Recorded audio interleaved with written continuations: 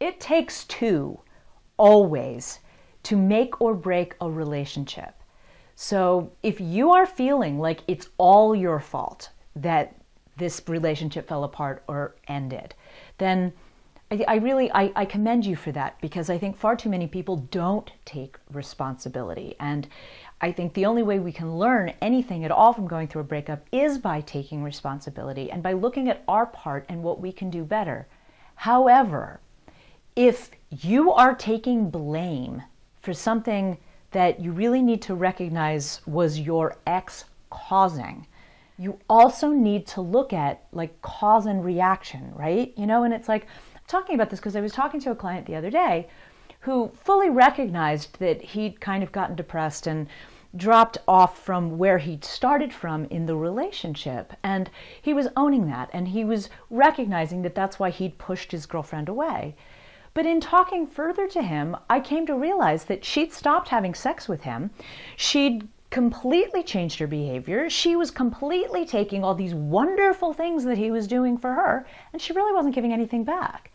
So yeah, he ended up getting depressed.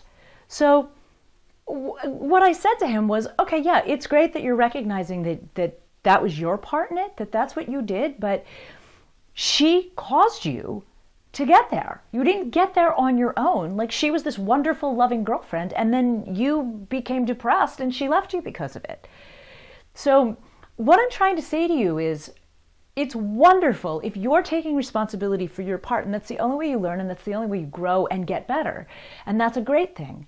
But it's not good if you're accepting all the blame for something that really was not your fault, and your ex was the catalyst of. And the beauty in recognizing that is it can help you recognize that that wasn't a good relationship, and that they weren't loving to you, and that you need to let them go.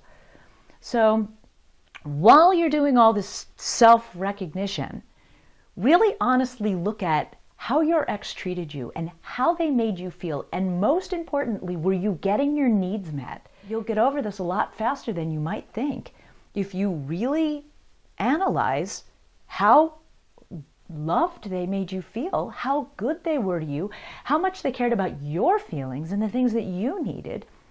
And if that's not what was happening, then you are so much better off without that relationship. Those are an absolute requirement for any relationship if you're going to be happy.